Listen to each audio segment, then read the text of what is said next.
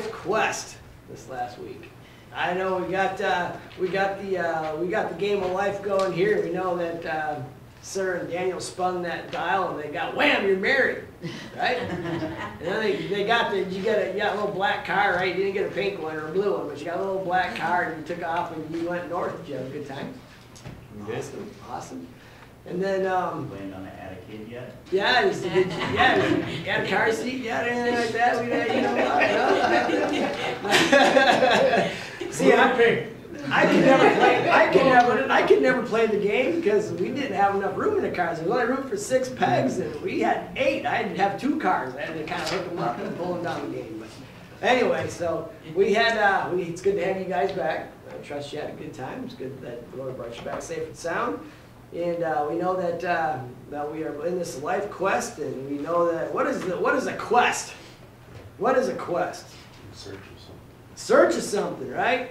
And what ought we be in search of? We ought to be in search of something, and that's what? Lord. Search of the Lord, what the Lord would have us do. What would the Lord have for us in our lives?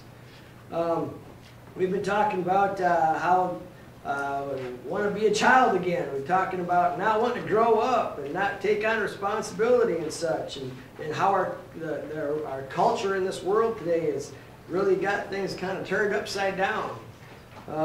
Last week we left off and we were talking a little bit. I got to get where we left off here so I can talk about what we talked about. Last week we were talking about the transition into adulthood. We know anybody ever see a child throw a temper tantrum? You tell them they got to pick up their toys or they got to do something and they throw a little fit. Yeah. And then we talk about what? How's that look? Well, it looks childish, don't it? So much to do. The poor child has to pick up his blocks, right? And we think about as people turn into young adults and they hit their 20s or whatever, and they don't want to grow up, right? When they have to go through life. We look at our culture today, and it's a culture of fun and not having to take on responsibility. They have a hard time transitioning into adulthood. And we think about transitioning into adulthood. There's so much going on. There's so many challenges, so many choices. There's so much information. We talked about information that's available. And if it's on the internet, it's got to be good, right? It's got to be right information, right? Yeah, right. So you think about all the information that people have to absorb.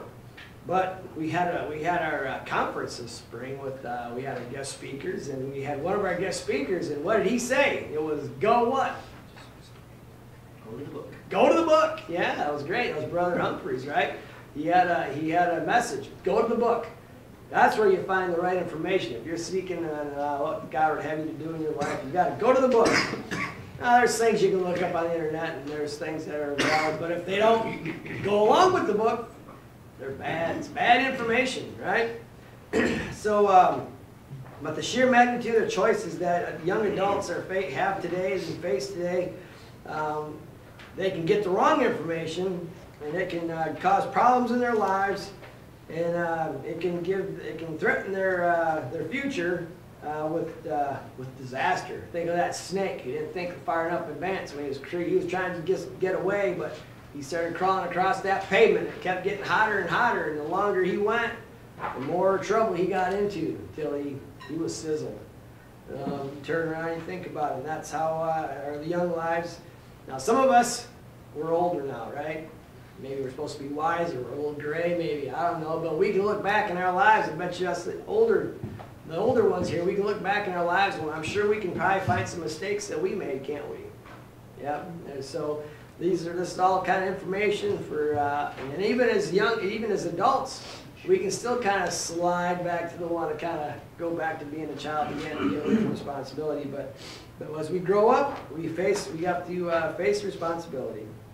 We think about the thought of the generation that's postponing adulthood and overstaying the land of their childhood. As God's people, we can't afford to do this. We need to be good examples. And it might seem like it's emotionally safer for the moment, but there's a great loss of the blessings that you can receive. living and walking the way the Lord would have you to walk and serving Him. And if you do slide backwards and stay as a child or stay down and don't want to grow up, you'll have repercussions, you might say. There'll be consequences. It's never too late to turn back and to turn to serving the Lord and to embrace what He has for you. Now, we talked last week a little bit in closing. What did we talk about? I had an assignment. What was the assignment? Anybody remember? Make a list of things that God has made and Satan has counterfeited. Yes, very good. Jenny gets a star at the end of the class here. We'll have her, I better get some stars, right? Some little sticky things, right? All right, no, but she's so much correct, right? We think about life, we think about this world, we think ultimately what is Satan's ultimate goal? What is Satan's objective or his desire? Separation God from everything. Well, yeah, he wants to do that, but in doing that, he wants to be seen as God. He wants to be seen as all-powerful, don't he? And in doing that, he's trying to remove the things of God, and he's counterfeiting the things that God has put in place. Let's think of that. Now we got some scriptures here. The Father. We think about the Father. If it's something that's counterfeit, it's a lie, right? It's a fake, right? So let's go to. Let's go to John 8:44. We read it last week. Let's read it again and start getting started. We see here. What do we see here? John 8:44. We'll start with Mr. B, please. Yes, sir. John 8, you said 44? John 8:44, yes. John 8:44 says, Ye and your father the devil, and the lust of your father ye will do. He was a murderer from the beginning, and abode not in the truth, because there is no truth in him. When he speaketh a lie, he speaketh of his own, for he is a liar and the father of it. All right. So we see here that his father lies. We know here that Satan's objective here is he desires to be glorified as God. Isaiah 14:14. Let's look at that one. Isaiah 14:14.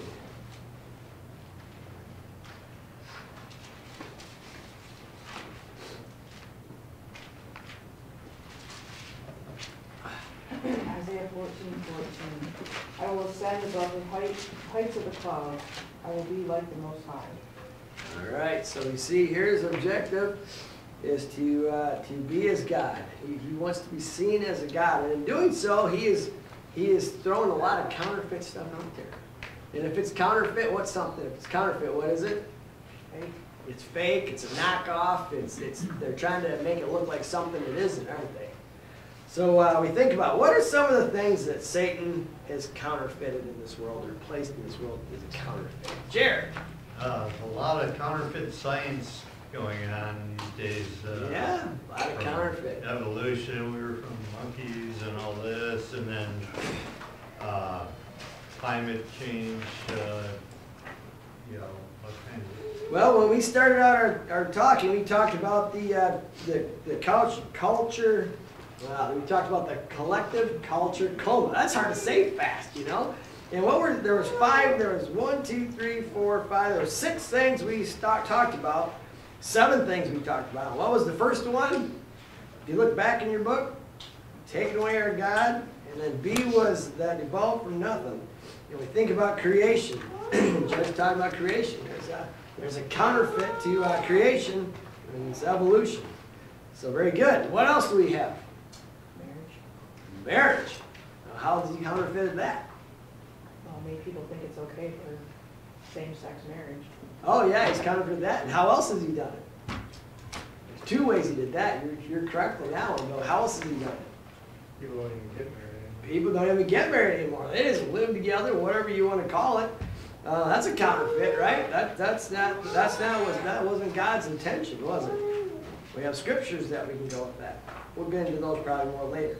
All right, let's. So we got marriage. We got creation. What else we got? What What else? What else is counterfeited in this world today? Truth. Truth? Yeah, there's truth. What kind of truth? Let's think of some different kinds of truths that have been counterfeited. Well, like what? God's truth. Huh? God's Oh, truth. very good. Yes, God's Word. Think of God's Word. Think of the different doctrines and religious beliefs that are being taught that are knockoffs, that are they're kind of true, but they're not totally true according to God's Word.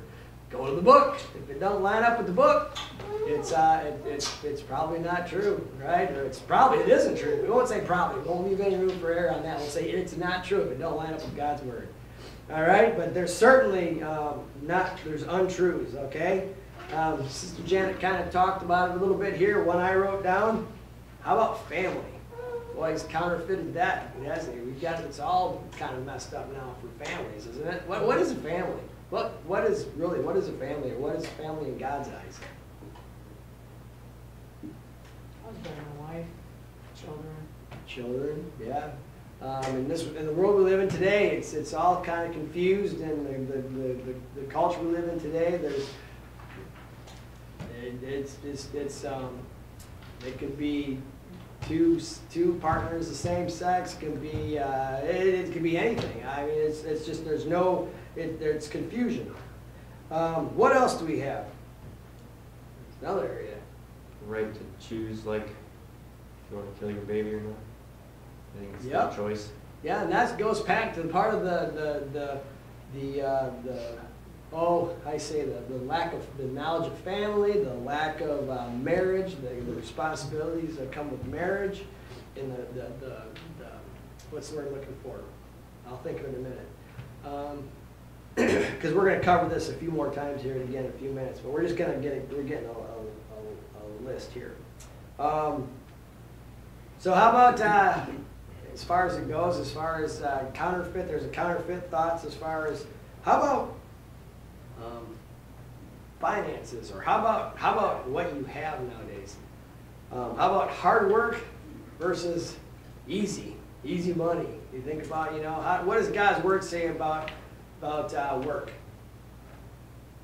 Man shall not eat, or Oh, he shall yeah. not work, he shall not eat. Yeah, man shall not work, he shall not eat, right? But what is the world culture today? Government handouts. You got handouts or freebies, or Welfare. you're entitled to, right? Entitlement. Yeah, Entitlements. That's one thing that's hard for me. I will help anybody, and I'll gladly help anybody, and we ought to help people that have a need. But people ought not have the thoughts that they're entitled to anything, or that they're owed anything. Again, I will gladly desire to help anybody that has a need, but they need to be responsible, right? And some of that is learned. Some of that is something that you have to learn and train people with. But it's certainly been counterfeited. So we covered the doctrine. We think of the different doctrine. How about just morals in general? Satan's counterfeited almost every moral you could probably have to make it look right. So that's a pretty good list that we have so far. Anybody has anything else they want to add to it? Just go ahead and let me know. But anybody? Good list, guys. Anybody? I was going to say wisdom. Wisdom. Oh, There's a way that seems right unto man, but the ways thereof are... That's a very good thought. There's a way that seems right unto man. Go to the book, right? Wisdom. So, and there's a counterfeit to the thought of wisdom, and different thoughts and beliefs and doctrines and teachings. So let's take a second here. We think about it. There's a generation today that's choosing immaturity over maturity, choosing irresponsibility over responsibility. And each of those things that we kind of mentioned, there's a responsibility. There's immaturity, that's the deception side, and there's a maturity, that's the responsible side. And we're going to talk about those some more too. But of course, it's easier, and let me see here. It's easier, it's more fun, but it's the wrong choice. And does it mean that if you're responsible, and if you're serving the Lord, you're not going to have any fun in life. Is that what that means? Heavens no. It doesn't mean that at all. In fact, life can be more joyous and more rewarding if you're serving the Lord, because you know you're doing it the right way, and you have His blessings, and you're not kind of like looking over your shoulder. Anybody ever do anything wrong and kind of feel some kind of guilt about it or something, and kind of wonder if anybody's seen? Anybody ever have that feeling? And your boss texts you and says, "Can you come to the office tomorrow?" Yeah, and all this stuff. So as God's people, it's definitely good to be doing things by going to the book, doing it God's way. You'll have a peace. You'll have a calm about it, and you'll have a joy knowing that you're right with the Lord. But of course, like I say, it's the wrong choice if you go not according to God's word. We have the thought here that if you take the easy way out, or if you take the irresponsible way out, it prevents the future from unfolding the way God has intended it to perform, or the way that God has intended it to unfold for you. And it morphs into a life that is a distorted mess. And we think about again, the complications, the things that you, let's say you take the easy money route. Let's say you don't want to work. Let's say you take one. How can you get easy money in the world today? Claim unemployment. Huh? Claim unemployment. Claim unemployment. Let's think of something that's maybe, Sell drugs. selling drugs. There you go. Yeah, you can do the government thing, or you can sell drugs. I mean, there's quick money, right? Not God's way, though, is it? And what's it going to be when it catches up to you? Sin or what? What does God's word say about sin? I'll find you out. It'll find you out. And when it catches up to you, the easy money thing, and you've been doing it the wrong way, not according to the book, not according to God's word, what happens when it catches up to you? Consequences. What are the consequences if you get caught? Jail time, prison time, lots of troubles, bad reputation for your family, black eye for your family, whatever. I mean, there's just things it'll cause problems and make a mess. And we can also apply this to spiritual growth too. You know, do we want to grow up in our spiritual growth, or do we want to remain as a child and not grow up? Let's see here. And we can think about it. And if you want to think about it as maybe it's more convenient, less stressful, more comfortable at the moment, but the prices that you'll have to pay in the end will be high. All right, so let's take a moment. We're going to take a moment. We're going to talk about. This is kind of going to be broke up in three sections. And the first section we're kind of talking about is 5 basic reasons why the canceled culture, I can't even pronounce it, canceled culture is postponing adults as long as possible. So why does it do that? Well, they don't want to grow up why?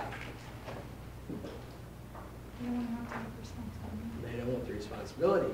But what do they want? What do young adults want? They want to not have the responsibility, but they want the what? You want to have it all. Benefits. They want the benefits and the pleasures of the other way.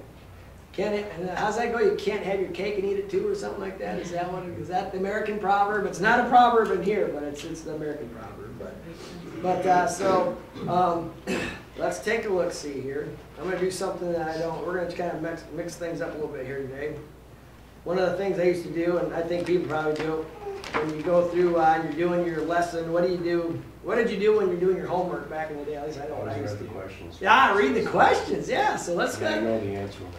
Yeah, so let's take a moment. Let's go back. We're going to read our study questions, and as we continue to move forward, you can kind of be thinking of these things, maybe jot some things down. If you see the question, we're not answering the questions right now. We're just going to read them, and if you got a thought, you can throw a thought out there. But let's read the questions, and as we do our study, if you see something that you could, or something sparks your mind to write down in your questions, then you'll have it for when we go through them.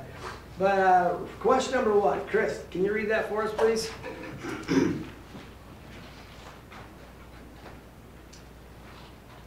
So I actually don't know where we're at. Okay, we're going to read the study questions. I don't know what page you're on in your book. Page 8. Jordan's got the book all made up, and I don't have that. It's no particular page book. number 8. Page number 8. So on page number 8, we're just going to read the questions that are at the end of the study. How has culture attacked your faith and tried to shape your belief in God? All right, so think about that. Think in your life, and think about culture, and think about how we don't have to answer right now, but just think about it. I mean, if you have a thought, you want to spit it out, go ahead. We're good. I encourage, and I'm going to encourage a lot of interaction here, a lot of talking if you want. There's no such thing as a silly question or a silly thought, or we're just talking. All right? All right, anybody have a thought on that? Has anybody experienced in their life or thought what we're talking about has maybe attacked their faith or tried to shake their belief? Well, I can tell you right away, in public school, one of the first things they teach about is evolution. And that was one of the things that at least I always taught. Yep. I was lucky to have some teachers that, Yeah. went along with the idea that God created the world. So I was just really lucky and blessed to have teachers that Well, that's good. said, yeah, this isn't necessarily true. They called them theories. Yeah, I mean, The theory of evolution, they didn't say this is fact. Well, it Yeah. is a theory, but they teach it as fact. Yeah, they attempt to. So, yeah. So definitely, that is definitely it can be trying on your faith. It can cause doubt, right? Anything that it would cause doubt for sure. And, dinosaurs. Going in the library and seeing, a whole show of dinosaur books. That doesn't rattle you out of that. Yeah. I certainly, before the Creation Museum, never thought of dinosaurs being on the Noah's Ark. That would be anything, just saying. So Yeah, that it'd be- kind of throws. There's a lot of questions that who knows if we get to ask God questions And or then if cavemen, we'll understand the future. finding Who all these knows? different, cavemen and all the evidence of that. There's so many things. So, yeah, there's that's definitely a way that they've done it. Any others? Days of creation is another, God could have done all this in 6 days, Yeah, it's kind of funny because I have an easier time believing that there's a creator than throw a bunch of stuff in the air and have a collide and then all of a sudden you have human life. That's really hard. Nothing blew up and created. Yeah, something. take a bag of bolts and fenders and put it in a box and shake it up, roll it around, and you're gonna have a nice, you'll have a nice what, Cadillac DeVille or something, right? I don't think so. It's I not can gonna tell look you, like that. I can tell you one thing, when I take apart an engine, if I take all those pieces and throw them on the ground and I come back a year later, they're still gonna be exactly where I left them. They're gonna be already left them in. They certainly ain't gonna they're certainly not gonna reassemble themselves, without a doubt. Yeah, they'll be decayed too, yeah. They'll be rusted, and corrupted, rusted and corrupted, Junk, I yeah. have to replace some stuff now. All right, so there's more that we're gonna write down, but just kind of think about that. And if you think of as we go through these, you can kind of jot things down. So number 2, what's number 2? Melissa, you wanna read question number 2 for us in our study? Sure. What mistakes or dynamics have you seen in the lives of others that cause you to be more fearful of your future? All right, so we think about that. Oh, this ought to be easy, because it's always easy to see the mistakes in other people. So this ought to be an easy one, right? Because it can be stuff that you made. Huh? You can see the lives of others. Oh yeah, you can see like, oh man, you can just see it clear as day. Oh man, that's so and so should have been here for this message because they could have really used it, Yeah, we gotta be careful of that. But it's in this one here, but there's definitely things that we can see. Think of this culture called canceled culture. Anyway, keep going. Anyway, you think of it and you think about the troubles you see in people's lives, and you think about think about the future. All right, and then number 3, question number 3. Seth, you want to read that for us? In what ways do you feel you are unprepared for a successful adulthood? All right, and maybe you don't feel unprepared. Maybe you have it all together. I don't know, but these are just all thoughts and sparks to kind of get our minds turning. And are we in the life quest that God would have us to be in? Are we making all the decisions that we want to make? Or are we submissive and mature and submissive to authority in desiring to do and be where the Lord would have us to be? Okay, number 4. Think about this one. We probably could all answer this one, but we're not going to just yet. Unless you want to, you can say something. But Dishes. oh I man, was thinking that dishes. same. I do dishes every night. Oh, you do not. I want to be a child again. I didn't have to. I could just have a snack and not have to do dishes afterwards. Right there we go. Okay, so let's think of number 4. What's question 4? Daryl, you want to read question 4 for us, please? Yeah. What responsibilities has God placed in your life that are not really fun?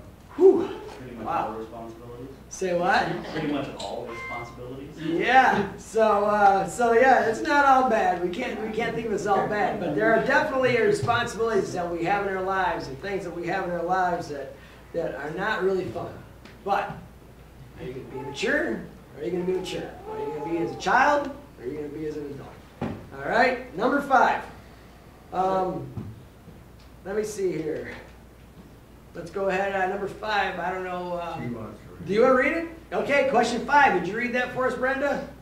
List some of the prices you would pay if you failed to embrace responsibility as God would have you to do. All right. So let's think about that. Think about some of the prices you might have paid if you failed to embrace and walk the path, the quest that God would have you to walk.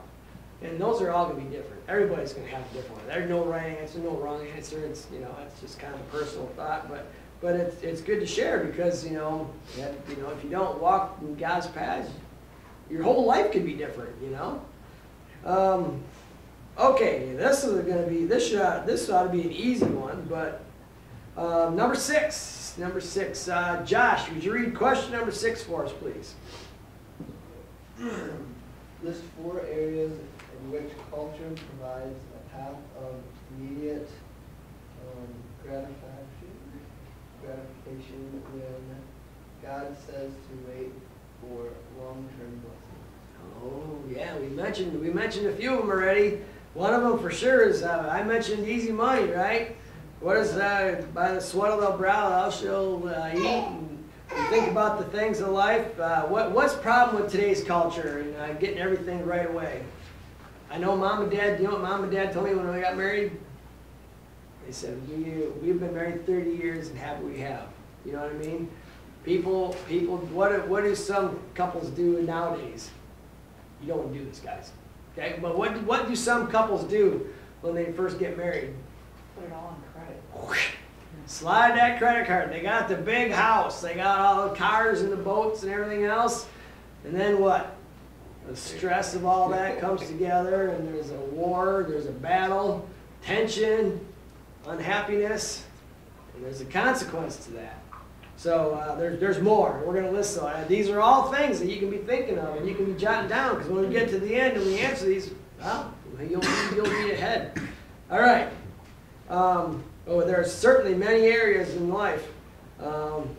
It says at least 4, but I bet you we can come up with more. But there's definitely areas where God says wait for a long-term blessing, but Satan and the world will make it look like, hey, this is all right. It's going to be good.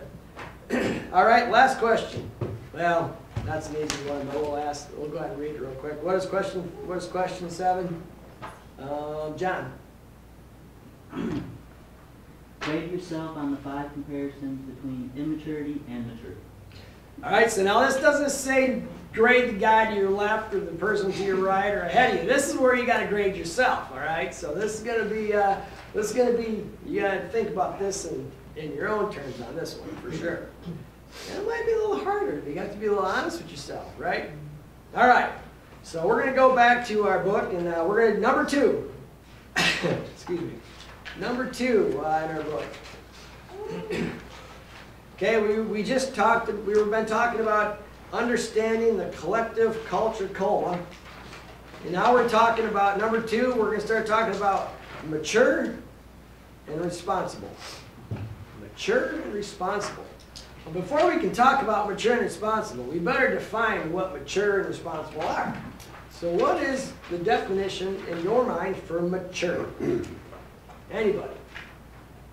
Well, I only think of things in terms of construction, but the guy who's mature at the job looks out for all the people with less experience.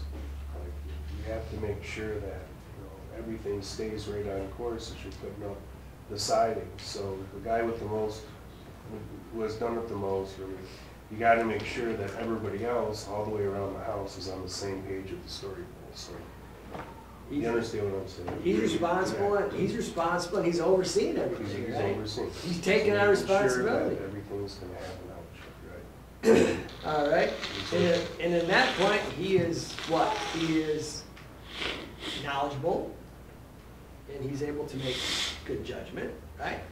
So we have here the thought of having the thought of, or having reached full mature growth or development, and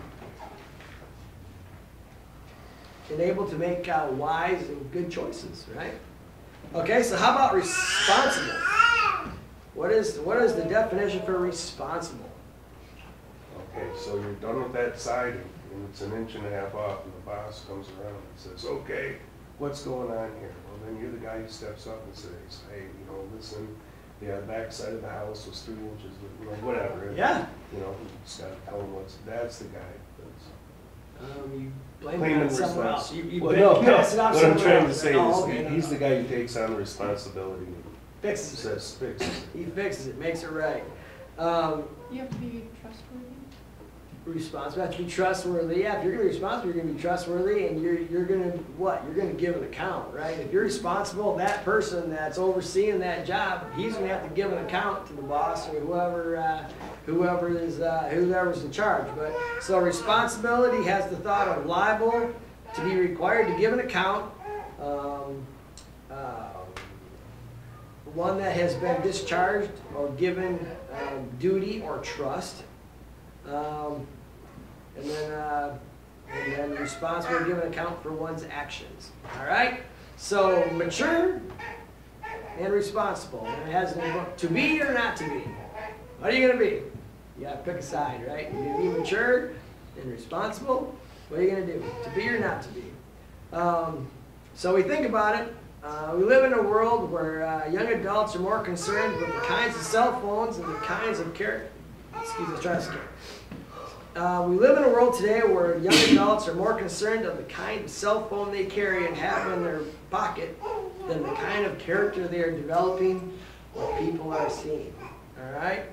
They're more concerned about having fun and finding a purpose. We think about God's quest. We think about life quest. Is it living for God or is it living for you? Now, we can have fun for sure living for God. Like I say, I can enjoy life and live for God. They're wallowing in a pig pen, playing in the mud. Think about they're having fun, but they're having trouble. What's an example in God's Word? We have someone that had, I'm trying to think of some examples, so I don't give it all away, but I might as well give it away. He wanted his inheritance. Right? Prodigal son, right? He wanted his inheritance. Then he found himself, he got his money, he got his inheritance, he spent it all foolishly, and what did he do? He found himself where? In the lowest of lows, eating out of a trough, thinking it would be great to be eating out of a trough because he didn't have anything. And that's, we think about life today. They're wallowing around in a pig pen, playing in the mud of life, when they were created to feast at the king's table. God has got in God's plans, and if we walk in God's, it doesn't mean it's all going to be easy and a cakewalk, but God has the best for us in our lives available if we live for Him and follow His way. But they're playing in the pig pen of life rather than eating at the king's table and living in His calling. In short, they are choosing to stay immature and irresponsible. Here's some questions. I'm going to ask these young guys in the back. Jacob's not here. I was going to pick on Jacob. You're young too. I can pick on you guys too. So let's think about this. How would you define maturity? What are some ways you would define maturity? You're able to know when to just listen rather than to speak. All right. Know when to listen or speak. All right. Would you define maturity as I am so old? What's the age of maturity? Is there an age that you can define maturity? There's really no age. You can't say, well, I'm 16 or I'm 18 and I'm mature now. Not how it works. So is it age? How about some other thoughts? What are some things that come up in people's lives when they think, I'm mature now? What's one of the first things we get to do as teenagers growing up? Daniel's doing this. He's doing, see, left, he's driving left-handed. I drive left-handed too. So, okay, so here we are, driving. That means I'm mature now, don't it? Is that what that means? No? Okay, all right. So, how about, Hopefully you're a little mature. Hopefully you're a little mature, but I think there's a lot of people driving today that maybe ought not be. But just because you turn a certain age, that doesn't mean you're mature. So driving a car, how about, I have a job, I'm mature, right? Is that what that means? So how do we define mature? All right, well, so maturity is not defined by age or your status in life or your ability to have a license to drive a car, or maybe you have a job. What does maturity actually look like? What does maturity look like? Let's think about this because it might shatter some preconceived ideas of what maturity is.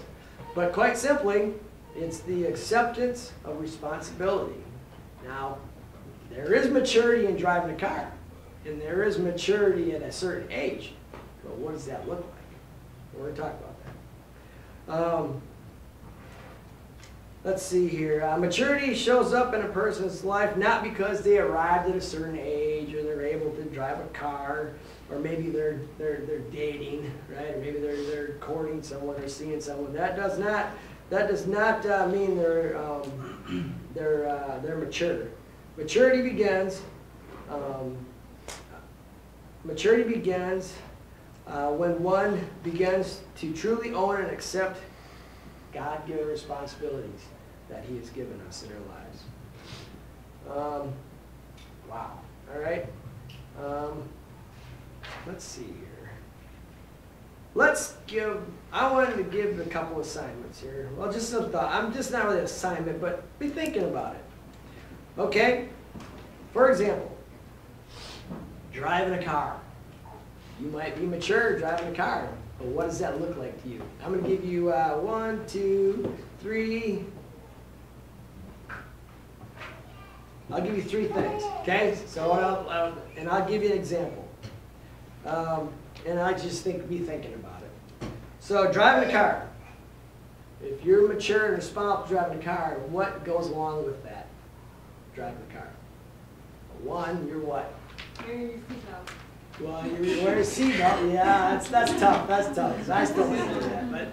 But for example, I'll give you an example. An example of that is you're responsible for other people in that car, right? Okay, so that's kind of the thought. So now if you want to write these down, driving a car, age, and working a job. So what are some responsible things that go along with those 3 items? So like I said, if you're going to drive a car and you're mature, you need to know that this is a big deal here and I'm responsible for these other people in my car. All right? So just try to jot a few things down, okay? I want you guys to kind of get an idea. We want to kind of really get an idea of what maturity is and irresponsibility or not taking responsibility is. All right? So somebody that's driving a car that's irresponsible or not mature, they're going to be reckless. They're not going to care about the other people around them. They're gonna be foolish, right? So just let's think of those things, and we'll be back next week, and we'll keep going in our life quest. All right. Meanwhile, you guys don't need to spin a thing. Just live to the book. Don't spin the spinner dial and go spaces, but look in God's book. And listen to the Holy Spirit. Let Him lead you in your life quest. All right. Now with that, we'll close in prayer. Brother Matthew, please, would you close in prayer?